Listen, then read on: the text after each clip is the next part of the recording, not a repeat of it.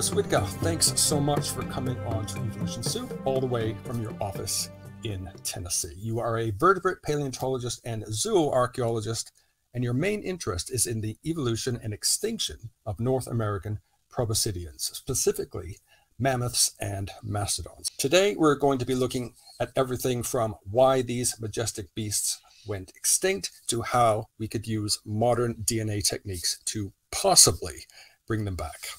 So how have you been, Chris? I know that you got into the paleo world fairly late in the game, but is it true that you started out as a jazz musician? Yes. Unlike many paleontologists, I did not start out as a 4-year-old loving dinosaurs. They were great, but for the most part, I spent my childhood thinking about other things and spent my first 2 years of college in the Conservatory of Music at Kansas City. Ultimately wanted to be a jazz musician, jazz trombonist, gigged around Kansas City, and then once I kind of made a transition back to the sciences, I continued to gig around and kind of continued to put food on the table throughout my undergraduate degrees, and you know, playing jazz around town. It was kind of interesting because when I transitioned back from music to science, I found that I was kind of hanging out with the same sorts of people, the same kind of personalities. And one of the neat things was, and I eventually put 2 and 2 together, and I realized that jazz and music in general, you're taking a very technical kind of activity. So your scales, your chords, that sort of thing, and you're doing something really creative with it.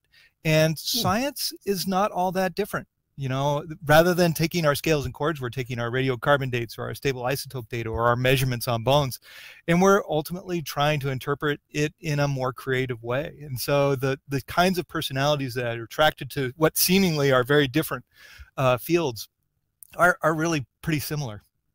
The music of science, eh? Yes, the music of science, exactly.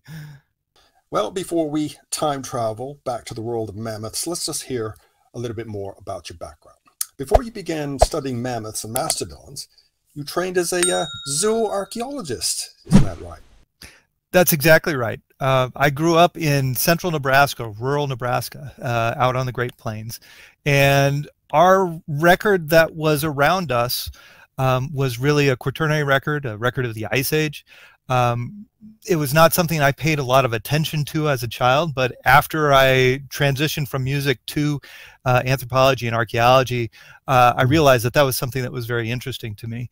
I trained at the University of Nebraska as an archaeologist, and then did my graduate work at the University of Kansas, so all out on the Great Plains. Yeah.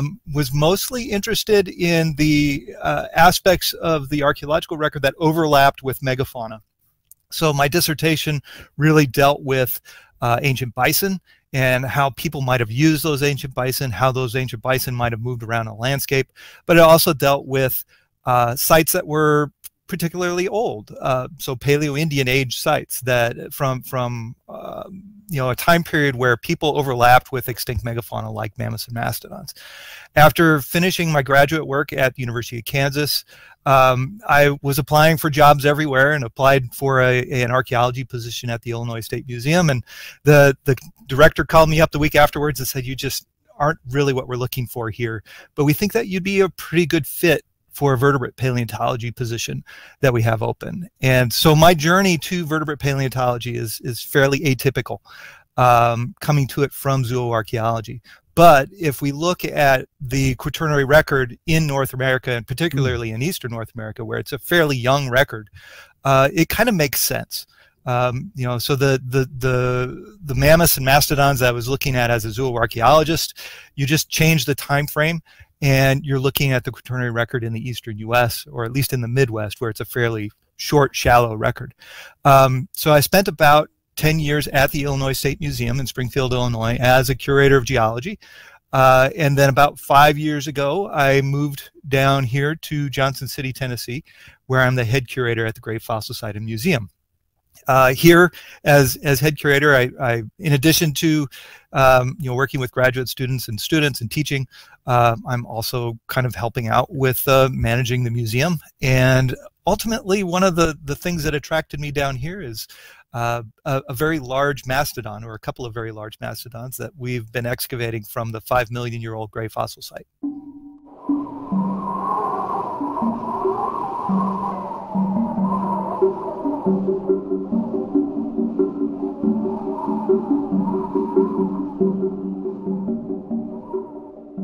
Okay, let's talk all things mammoths. These very popular extinct mammals are part of the group known as the proboscideans, a weird and wonderful group that would take too long to fully describe in this interview, which gave rise to the animals that you currently study. Briefly, Chris, what is the evolutionary history of the North American mammoth? So kind of backing up to the biogeography of mammoths as a whole and elephants as a whole, we are looking at a multi-million year history. The first proboscideans into North America were not mammoths. They were mastodons. Mammoth americanum is the most American mastodon, is the most recent iteration of mastodons in North America, and gomphotheres. So if some of you have heard of things like shovel tuskers or four tuskers, those are gomphotheres. And both mastodons and gomphotheres got here about 16.5 million years ago. So they're kind of a recent they're kind of a recent immigrant to North America, but they aren't the most recent. And so mammoths don't get here until about 1.5 million years ago. So some of our earliest mammoth fossils come from Florida. There's some from California, and some in between. And so some of those earliest mammal fossils mammoth fossils are about 1.5 million years old. This has kind of changed recently. We'll talk more about ancient DNA, I'm sure, in the future here, but there was a recent paper that came out that was looking at the Krestovka mammoth in northern Siberia, and some of the earliest DNA, some of the oldest DNA that has been extracted anywhere in the world comes from mammoths from Siberia. And this is a paper that came out this year, 2021, and it gave us some insight into who these early mammoths might have been. Basically what these authors suggested is that the Columbian mammoth that we have here in North America, starting about 1.5 million years ago, was a hybrid species, or at least the Columbian mammoth that we're familiar with was a hybrid species between an ancient Siberian lineage that was represented by this 1 million year old mammoth tooth from Siberia, and woolly mammoths. So some other woolly mammoth lineage about 500,000 years ago, kind of interbreeding with this other lineage, and then ultimately producing the Columbian mammoth. So we have a kind of a deep history of mammoths here, but they aren't the deepest. You know, we definitely have mastodons and gomphotheres that are much older. So can you give us a description of the North American mammoth and where they were first discovered? So we have two general types of mammoths that we think of when we talk about North American mammoths. We have one group of mammoths that are woolly mammoths, and these are whole Arctic in distribution. These are the same species as we get in Eurasia, and we have throughout the Arctic. And they appear in the southern parts of North America too. The southernmost woolly mammoth actually gets down to about central Illinois, maybe even to within a few miles from where I'm at right now in southwestern Virginia. The other mammoth that we have here is the Columbian mammoth, and the Columbian mammoth seems to be a more southerly morphological type. So we get the Columbian mammoths in the desert Southwest, out in California. We see Columbian mammoths in Florida and Texas, and so they tend to be this southern mammoth. The woolly mammoth is a bit smaller than the Columbian mammoth. In general, the Columbian mammoth we think is probably averages about 10 feet tall, or about 3 meters tall, 3.5 meters tall at the shoulder, and usually about 9.5 to 10 tons. So it's a fairly large animal. Everybody always asks about the hair of the woolly mammoth, and from what we can tell, you know, not all mammoths were hairy. So there's in modern Asian elephants, for instance, there seems to be a latitudinal climbs in the amount of hair cover in a body, and so the more northerly elephants have more hair than the more southerly elephants, and we suspect that that was probably the case with mammoths too. So mammoths from Alaska or Canada were certainly woolly. They had to retain that body heat because it was definitely colder up there. And mammoths from Florida, from South Texas, maybe not, or from Mexico. You know, they may have had a lot less body hair. We traditionally think, when we say mammoth, we think of them as steppe tundra grazers. So openland grazers that are eating grass, eating vegetation that is fairly gritty, and that is reflected in the morphology of their teeth too. So that's kind of what we think of when we say mammoths in a broad general description. I'll get into a little bit more of that later when we get into the fun nitty-gritty stuff when we're talking about DNA. As for the history of North American mammoths, actually some of the first vertebrate fossils in North America that were discovered by European colonists were mammoth fossils. So one of the first records of vertebrate fossils discovered in South Carolina in 1735 were discovered by enslaved people on a plantation, and they were a pair of mammoth molars. The slaves were able to identify those mammoth molars as being very similar to elephants, and so they actually the understanding that these mammoths were related to elephants predates a lot of European naturalists' understanding of it. Some of the first mastodons, for instance, that European naturalists saw, they thought that they were carnivores. They thought they were something totally different. They didn't really make the connection that these were teeth of some sort of elephant. So mammoths really play a role in some of the earliest vertebrate paleontology that was performed here in North America. Indigenous people probably were aware of these fossils throughout history, and we do see the use of mammoth ivory in northern crafts, for instance. So we see some mammoth and mastodon bones that get incorporated into archaeological sites, and all of these things predate European colonization. So I mean, there's kind of these are the fossils that are very easy to find on the landscape, which is fun both as a paleontologist and thinking about discovery and trying to understand the nuts and bolts of how mammoth populations were put together on the continent. But they're also fun from looking at this historical aspect of things.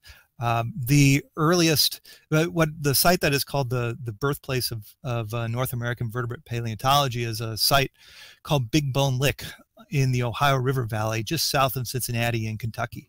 And this is a site that is known for its mastodon fossils, but of course it also has mammoth teeth and all the other quaternary fauna. So really from the beginning. And if you look at some of the early discussions of what are mammoths and what are mastodons in North America, they're really featuring some of the founding fathers. So Thomas Jefferson was thinking about what mammoths and mastodons are. Benjamin Franklin was working on this.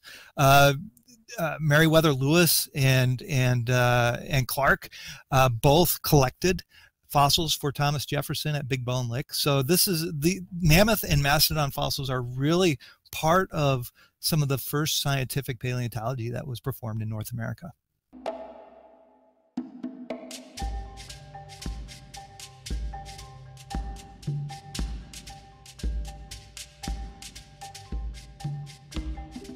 The split between modern Asian elephants and mammoths happened about 5 million years ago, before they left Africa. So yeah, mammoths are coming out of Africa about 5 million years ago, and according to DNA evidence, that split, or that emergence from Africa, occurred about 5 million years ago. Chris, what about the behavior of these animals? If we were to travel back in time, what would we observe? So this is something that has fascinated me for a long time. The traditional idea of mammoths is that they are this openland grazer. Whether you're a woolly mammoth or you're a Columbian mammoth, you're eating grass, you're not occupying forests.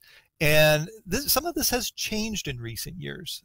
So during my tenure at the Illinois State Museum and as a Midwestern paleontologist, we had a big project where we were basically kind of doing a museum crawl across the Midwest and looking at people's collections. We were collecting radiocarbon dates, we were collecting stable isotope samples, trying to understand really kind of at this nitty-gritty level what these animals ate, how their ecology changed through time.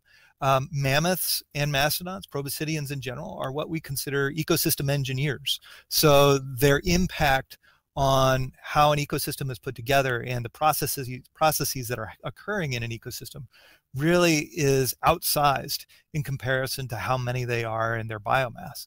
So elephants in general, they impact ecosystems by disturbance. They trample things, they push over trees, they impact ecosystems in nutrient cycling. So looking at their dung adds a whole lot of nitrogen back into the soil and that sort of thing.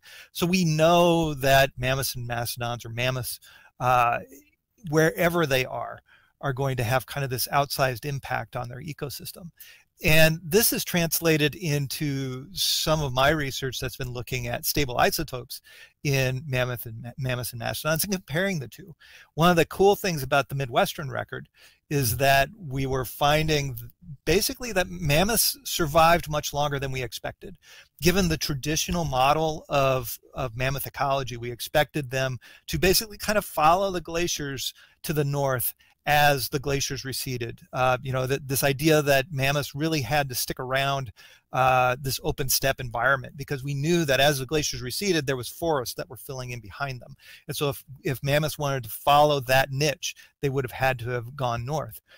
What we found, once we started dating some of these animals, was that they hung around in the Midwest even after the glaciers were long gone, which meant that they were not only in forests, in fairly closed forests, towards the end of the Pleistocene, but they were basically shoulder to shoulder with other proboscideans like mastodons. They were both on the landscape at the same time. Sometimes they even occurred in the same sites together. So this was kind of a eye-opening experience that mammoths diets and mammoth ecology was a lot more flexible than we traditionally thought it might be. So that was one thing. So they can eat, they can survive in a forest just fine. Ultimately, it may impact how they go extinct a little bit. We can talk a little bit about that later.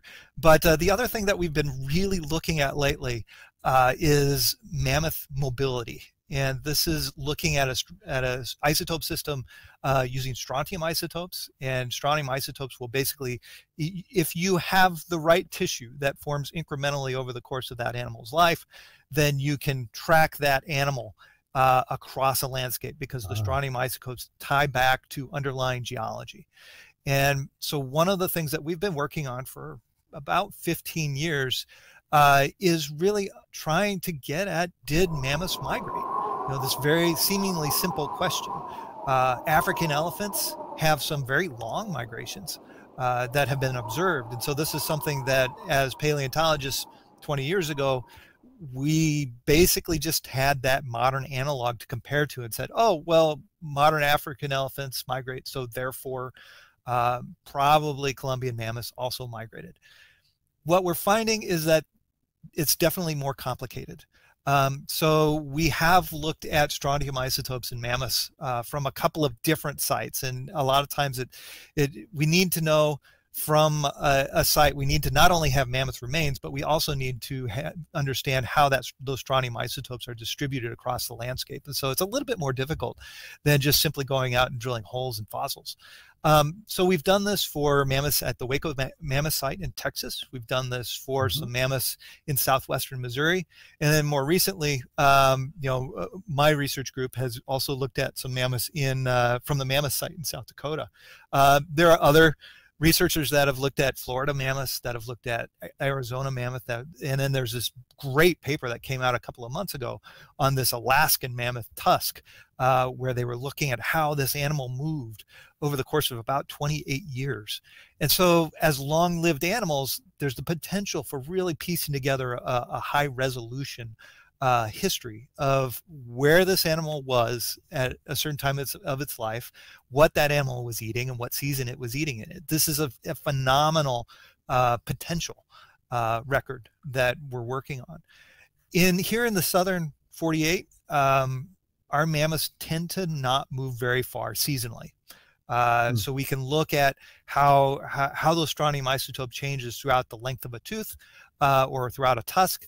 growth, and they don't seem to be moving very far seasonally. So, you know, a home range of 70 kilometers or so. But over the course of multiple years, like I said, these are long-lived animals. So they may spend a year or two in one place. And then ultimately what we have is some evidence that they were dispersing kind of widely. So we have one animal from a site in southwestern Missouri that has strontium isotope values in its teeth that are representative of a location that was about 250 kilometers to the east. But at some point it moved those 250 kilometers, but we don't have the resolution to really say, oh, it did it all in a year, or it did it back and forth. We just know that while that record was forming, that animal only lived in that other location. It did not live where it died. So that's something that's coming together, and I think that that's a piece of research that in the next couple of years, probably in the next 5 to 10 years, is going to be really exciting. So I know that modern African elephants, they will do a migratory route, and they'll do the same one to the same place over and over again. I think I'm right in saying that. Is there any way that you can determine that from the strontium isotopes of these ancient mammoths? Yes, so we should be able to see that. And thus far, if we use that as our working hypothesis, that these animals are moving, you know, quite some distance between a wet and a dry season, or between a cold and a warm season, our hypothesis has been falsified every time. So thus far, we are not seeing very long migration on an annual basis or on a seasonal basis. Well, a big question that is always asked about any of the megafauna is, why did they go extinct? Now, most people assume that human beings hunted mammoths to extinction, but what does the latest data tell us? So this is the million-dollar question, and sometimes literally, because this has been a question that we've tackled through grants and projects for 20, 30, 50 years. This has been an issue. And this is also a question that, you know, my background as a zooarchaeologist has kind of come into play.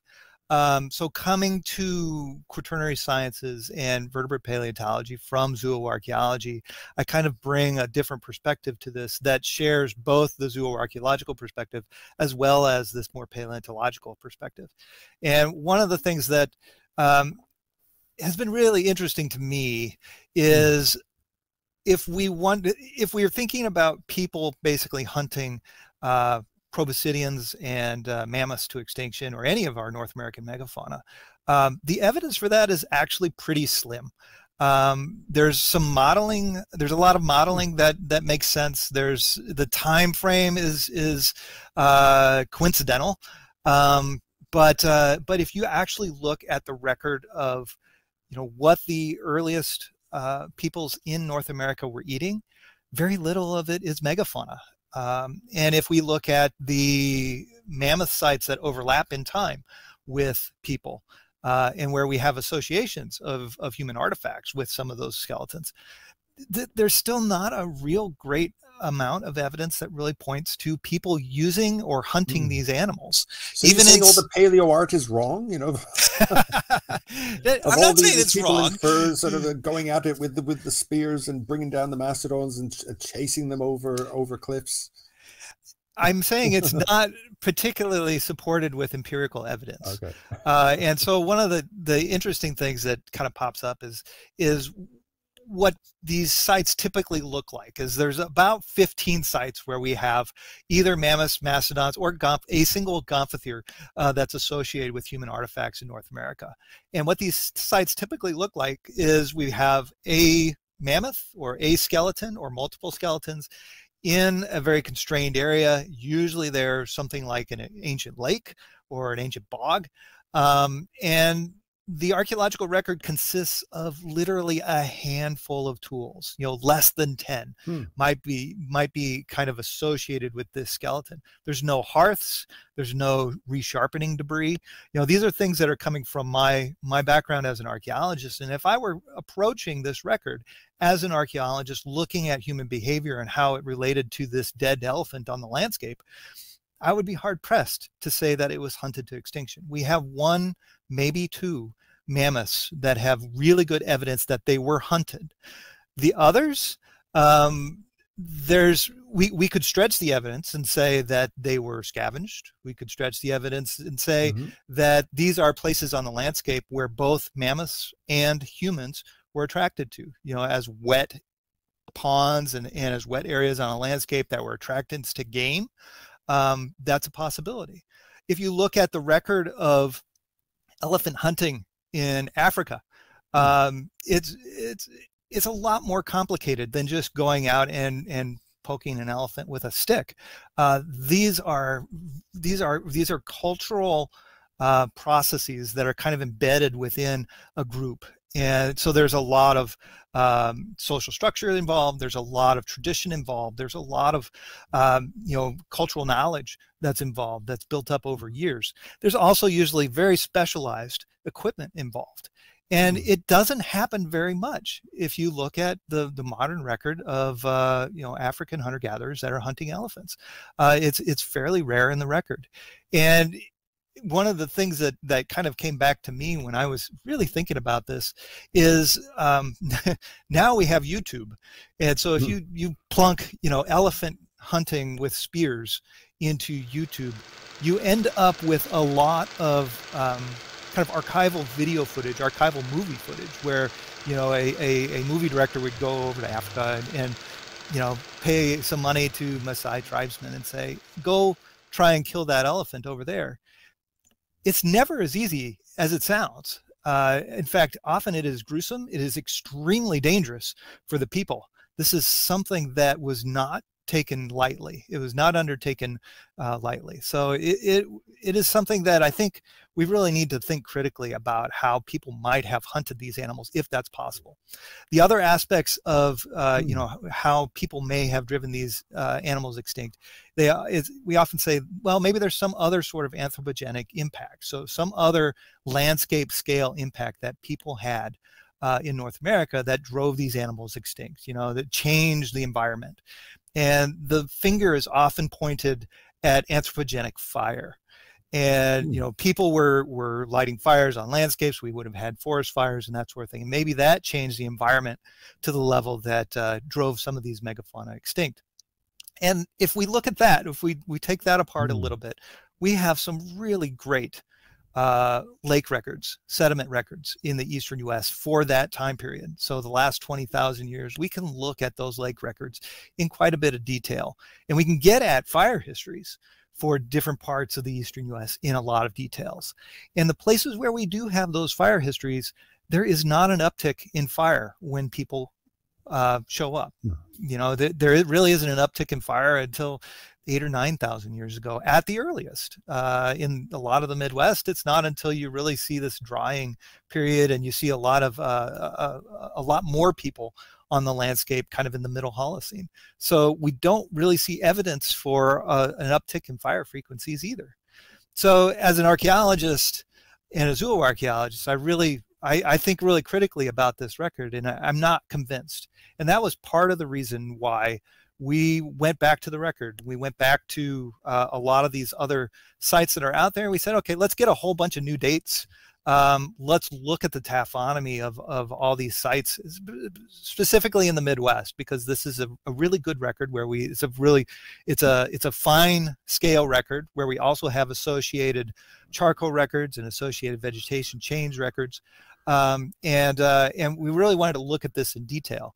And there's a couple of cool things that pop out of that. Number one, mammoths and mastodons do not go extinct in the same way.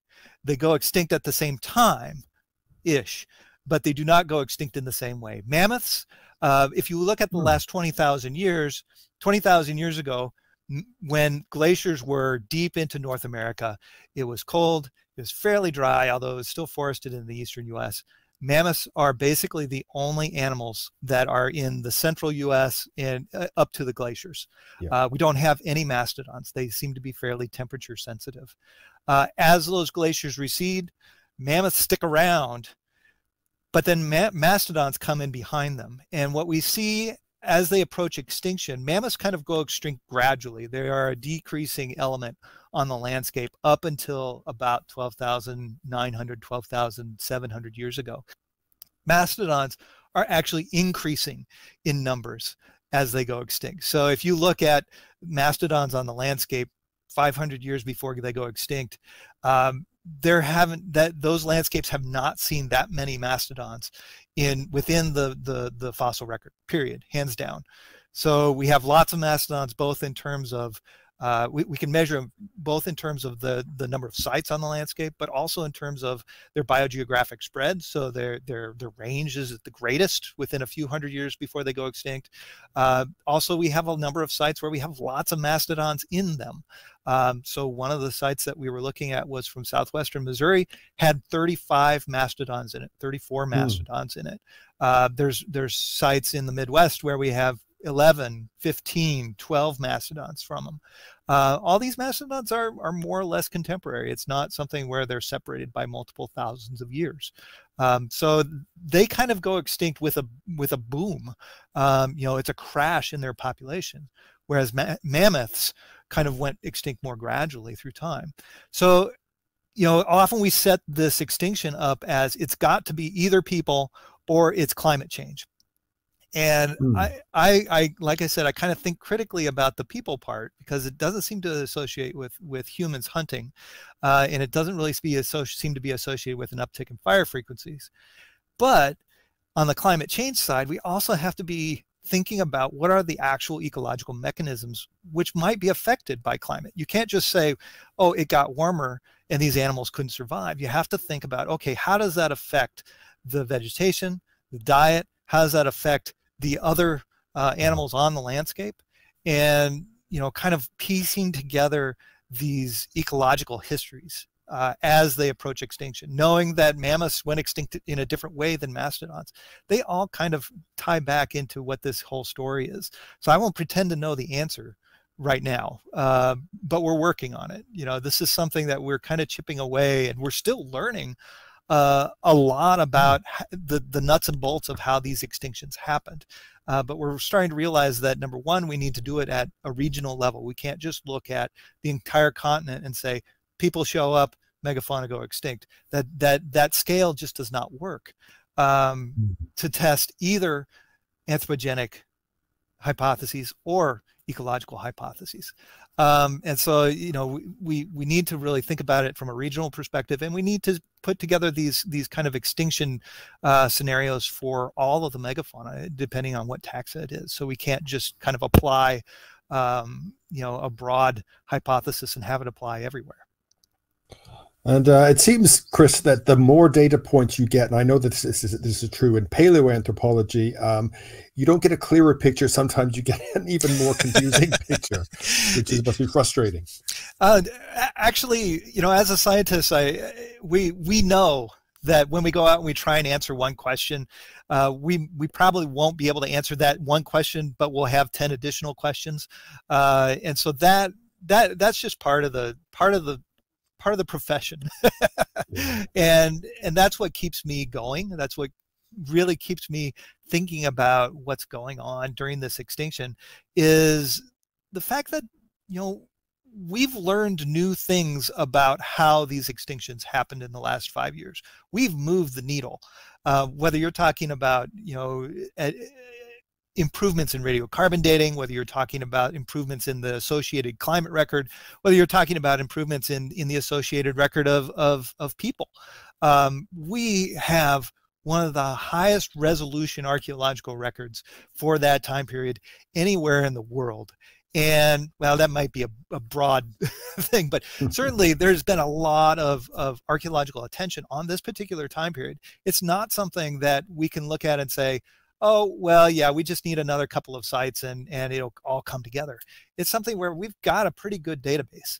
And the questions that we're approaching it with and the methods that we're approaching it with are changing so quickly that, talking to me about extinctions today is not like talking to me about extinctions 5 years ago or even 5 years into the future. Things can change. Even to be fair, there's even some new discoveries that happen that change the time frame, that change how we think about these things. And so just recently we've had a paper on trackways in white sands and in New Mexico, in southern New Mexico, and how this kind of demonstrates a contemporaneity with proboscideans and people. And they're much older than we expected. The dates look pretty good. The association looks pretty good. And so we kind of need to start thinking, okay, our timeline has to extend. And that's also one of the things that's really difficult to reconcile. As our timeline pushes back for humans in North America, the original assumption of human overkill, that we were dealing with a naive fauna, doesn't hold up. These are humans and megafauna are living together on a landscape for millennia at this point, in North America, and so we're not dealing with a naive fauna. So people would really have to be having they would need to be having a huge impact on these landscapes and on these ecosystems across the continent. And at this point, we're looking at basically kind of hunter-gatherer populations that are not particularly dense on the landscape. And if we look at the rest of what we learned from archaeology and how hunter-gatherers use a landscape, this is not something that is easy to reconcile with, anthropogenic extinction. You also study mastodons, a smaller cousin of the mammoth. Many people get these two beasts confused, but they are actually completely different animals. Yes. So we spent a lot of time thinking about mammoths, especially a couple of years ago. Some of the first kind of continent-wide ancient DNA of extinct megafauna really focused on trying to tease apart these different mammoth populations, if that was even possible. And one of the things that we found was that we started the project thinking that there were 4, maybe 5 species of mammoths in North America. And then as we got DNA representatives from each one of those populations, we realized that they weren't nearly as different as we thought. So mammoths kind of seemed to be this genetic smear. There was more or less a divide between eastern and western mammoths, or between northern and southern mammoths. But overall, they were very, very similar, even to the point where, they may have been able to interbreed. This actually wasn't a surprise to us, to those of us that are working in kind of the middle ground in between these two different groups. And so what we were finding is that the mammoths from, for instance, Iowa, in between what we would consider woolly mammoth land and Columbian mammoth land, they might have morphological attributes of both. So the DNA actually kind of helped us with that. Mastodons also occur in a lot of these areas, especially in the eastern US. So they are also elephant-sized. They're a little bit smaller than Columbian mammoths, kind of in between a Columbian mammoth and a woolly mammoth in size. They're not as tall. They're shorter. They tend to be wider. They kind of are more low slung. They have a lower forehead, straighter tusks. One of the main differences that we see in mastodons in the fossil record between mastodons and mammoths is that mastodon teeth are these massive, kind of knobbly, we call them bunodont teeth. So low crowned teeth. Mammoth teeth look more like a loaf of bread. They're very high crowned. They're adapted to grazing abrasive vegetation like grass. Mastodons are not. They're adapted to grazing leaves and woody vegetation, and kind of in keeping with that, they're usually found in forested environments. So that is something that where mammoths, we often saw that they were occupying these forested environments, even though we used to think that they only occupied open grasslands. Mastodons, for the most part, we still see them as occupying these forested environments. And the DNA story there is the complete opposite of mammoths. So mastodons, up until 2018, we just kind of looked at Ice Age mastodons in North America, and they were all one species, American mastodon, Mammoth americanum. In 2018, there were some paleontologists, our colleagues out on the West Coast, that looked at some of the California mastodons and said, these are morphologically a little bit different than mastodons in the rest of the country. And so we're going to kind of separate these out just tentatively and say that they're a different species of mastodon. They're not American mastodon. We're going to call them Pacific mastodon. And then that was followed up by more DNA work. And the opposite pattern was apparent in mastodons. So rather than being kind of a smear of similar DNA across mastodons across the continent, we were seeing 4, maybe 5 really deeply separated lineages of mastodons, of which the Midwest was one. This new species out on the West Coast was another.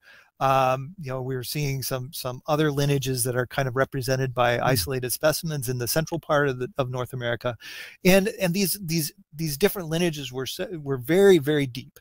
The gaps between these lineages were very, very deep, with their most recent common ancestors often being like 3.5 to 4.5 million years old. So we're dealing with a much deeper history of kind of a population that is evolving through time and adapting to different parts of the landscape. This fits with the evolutionary history of mastodons in North America. So they got here about 16.5 million years ago, and adapted to different parts of North America. Probably one of the big splits that we're seeing at that time is a warming and drying of the middle part. So the development of the Great Plains and becoming a grassland. So if you had mastodons coming in about 16 million years, colonizing most of the continent, and then the middle of the continent gets much drier, and from what we can tell, mastodons at any point in time are not particularly well adapted to grazing environments or drying environments. And so those mastodons in the middle, that creates a big split between these Western and Eastern populations that is becoming more evident in the genetic record. Some of them have been known to have chin tusks, isn't that right? Yes. So one of the cool things about mastodons in general is that a lot of taxa also have tusks in their chin, so tusks in their lower jaw, and so these kind of stick out the bottom. There are some other Gomphothere taxa that also have chin tusks, and they've often been modified into really kind of crazy shapes. But one of the things that with mastodons is these chin tusks aren't always present, and that's one of the kind of ongoing questions is, why do we get chin tusks in some mastodons and not in others? It doesn't seem to be completely related to biogeography. Some of it may be related to environment or climate, because it does seem like chin tusks are present in, large chin tusks are present in animals that are occupying warmer climates, so like interglacials or deeper in time. But we also see kind of residual chin tusks or vestigial chin tusks in some of our most recent mastodons. So one of the last mastodon standing in Wisconsin still has tiny little chin tusks in its lower jaw. So there's some really interesting patterns that, like a lot of the morphology and a lot of the extinctions patterns, they aren't really evident. And so we're still working on those. We're still trying to collect the data and analyze it in a way that kind of teases apart some of those patterns and what that underlying cause might be. Well, another question that always pops up these days is, can we bring the mammoth back to life using DNA and gene extraction? Chris, information gleaned from DNA research has really advanced in recent years. So has it cleared things up, or just thrown a spanner in the works? So this has been really, DNA has been transformative in how we think about mammoths. So a lot of the genetic techniques, the genomic techniques that we've used to analyze mammoth populations, they were developed for mammoths. So for instance, some of the baiting techniques that we use to get good DNA out of bad fossils were developed to really tease apart some of these mammoth population patterns from fossils that are south of the ice, that are not as well preserved as things in the Arctic. And so the DNA story itself and these DNA methods, they've really come back. They've told us a lot about the mammoth evolutionary history. A lot of times we have to kind of step back and think about, okay, how is that aligning with what we already knew? So for 100 years, for 200 years, we've been measuring teeth and measuring bones and trying to understand, how these different mammoth species are different, depending on where and when you are. And that's all we had up until about 2016, 2014, when we really started getting DNA from morphologically different kinds of mammoths. Up until that point, most of the mammoth DNA was coming from Arctic specimens, which we were all assumed were woolly mammoths.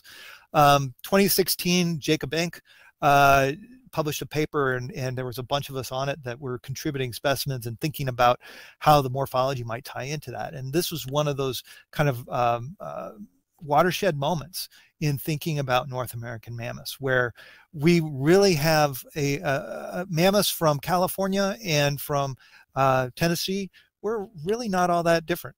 Well, Illinois, we didn't have any Tennessee mammoths in the data set, but they really weren't all that different genetically, but morphologically, they were, you know, just worlds apart. And so this is something that we've kind of had to come to terms with, is that the DNA and the morphology may not be telling us the same things. They're both right, but we have to figure out a way to align them. And so a lot of the work on mammoths has really focused on trying to align those sorts of things. As for de-extinction and cloning mammoths, you know, my understanding of it, and I am not a geneticist, I am a vertebrate paleontologist, so I deal with the stones and bones of the record, not necessarily with amino acids. But my understanding is that cloning a mammoth is going to be very difficult or impossible. However, the idea of actually creating a mammoth-like Asian elephant is technically possible, and this has been the approach that has really seemed to be productive with the people who are really pushing for de-extinction. The reasons for de-extincting woolly mammoths have often been given as, well, this will combat climate change, because what we can do is reintroduce woolly mammoths to tundra environments in Siberia, and they will crop the vegetation closer to the ground, and so therefore it will prevent permafrost from melting, and it'll prevent more CO2 from entering the atmosphere. While this may be the case, the ability to scale up to ecosystem scales, an mammoth-like Asian elephant, I just don't see that happening. You know, yes, someday you may be able to create a mammoth-like Asian elephant. But creating hundreds is going to be much, much, much more difficult. There are much more efficient ways and cost-effective ways of doing many of the same things. So bring in some horses, bring in some bison, bring in some other animals that are going to graze that vegetation down and open up that permafrost to keep it frozen. So I think at some level, you know, this is this would be really cool. So it will attract a whole lot of funding, and it will attract a whole lot of attention. But as an ecologist, I don't see it really changing the ball game. De-extinction in general it's kind of a high cost, it's a high risk investment, and ultimately it's a very low return. So the possibility of actually changing the game in terms of climate change, probably not going to happen. Unless they employ kind of a Jurassic Park kind of attitude toward, well, let's put some on display and we can charge whatever we want. Yeah, well, I mean, ultimately creating one mammoth is probably doable. Creating hundreds of new mammoths, that's going to be tough. Well, it's such a fascinating subject, and I'm sure that we could find even more to explore in these animals. But what about your current and future projects? What's new in the world of vertebrate paleontology? Well, I haven't tapped out proboscideans yet. And even mammoths, mammoths get a lot of attention because the record is just so spectacular. We have mammoth mummies. We have, great preserved fossils in Arctic environments, and they're kind of pretty dense on the landscape, even down south here. But there are still questions to answer. I don't think that we've completely defined the edges of their niche. So there's been some recent work on dwarf elephants in the Mediterranean, and how they often are evolving differently than mainland populations. And we have some island mammoths here in North America that I would love to see more work on out on the California Channel Islands, where we have pygmy mammoths. Probably it's this pygmy mammoth population. It's a full-size mammoth population that colonized these islands and then slowly got, or maybe not so slowly, got much smaller. And then you had periodic influxes of new mammoths, new full-size mammoths out onto these islands. So teasing apart what's going on there ecologically would just be fascinating. So there are some of these areas where we still haven't quite pieced together the mammoth record and really understand what they're doing and why they're doing it and where they're doing it. Even in places like Mexico City, where they've discovered all these new mammoths associated with some of these lake deposits, there's a lot of really great questions that can be asked of these new finds, of these new records. So I think mammoths are one. There's still plenty of questions to be asked. One of the things that we'll be thinking about in future is thinking about kind of piecing together their life histories in much more detail. So there was this great paper, I mentioned it before, about the Alaskan mammoth and tracking an Alaskan mammoth through geochemical signatures in its tusk across the landscape, what it was eating, when it was eating it, where it was when it was eating those things. And those are things that we're working on, those techniques to do with southern mammoths as well. So we've been working on them for mammoths from Texas and Missouri and South Dakota and Virginia, and really understanding kind of how the ecology of mammoths differs in different places and different times. So you're basically kind of figuring out the process, figuring out how mammoths interact with their environment, depending on how that environment changes. And that plays into things like extinctions. It plays into things like why do we have new species of mammoths coming? So those sorts of questions are really still there for mammoths. A lot of my work now is focused on mastodons and the evolutionary history of mastodons. It's something that we thought we had figured out.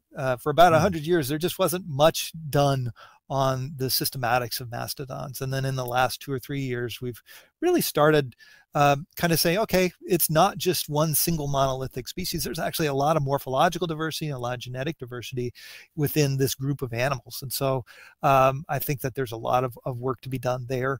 And that's not even touching Gomphotheres, which is the other major proboscidean group here in North America that would be, that thinking about the ecology and the systematics of Gomphotheres is also one that is will be a lot of fun. And we've kind of poked at it through the years, but it's something that, given some of these new techniques and even a new paper that just came out this week on Gomphotheres, Gomphothere DNA and Gomphothere evolutionary histories from Brazil, or actually Uruguay. These are things that are evolving very quickly. They're projects that are evolving fairly quickly, and so it's always exciting to be thinking about proboscideans. Absolutely. And I know that you mentioned dwarf mammoths. There's a young lady that we see on television and documentaries over here in England fairly often, Tori Herridge. She does a lot of great work on dwarf mammoths. Isn't that right? Yes, and Tori's work is fantastic, and it's her work or her research group, or a research group that she was part of anyway, that was working on the Sicilian dwarf elephant that just came out a couple of weeks ago. And it was looking at, elephants are long-lived animals, and so they provide these really neat evolutionary histories or really neat ecological histories at an individual time scale. And what they were looking at is, what can growth changes in a tusk tell us about the life of that animal? And these are things, they're developing these techniques, and they're developing techniques that can be used on, almost any proboscidean. And so we can, use those techniques to tackle mastodons or tackle mammoths or tackle Gomphotheres. And so this is one of the fun things that I really enjoy about my job. There's always a new technique or a new method that's out there that will tell you something new and different. And so I get to come to work every day, and when I go home, I may have learned something new that no one else knew before. And that is always a really fun feeling to have. I will leave links to your social media and research papers in the description below. And all that's left to say is thank you very much indeed, Chris, and hopefully we can have you back on the show one day in the very near future. Thanks, Mark. It's been my pleasure.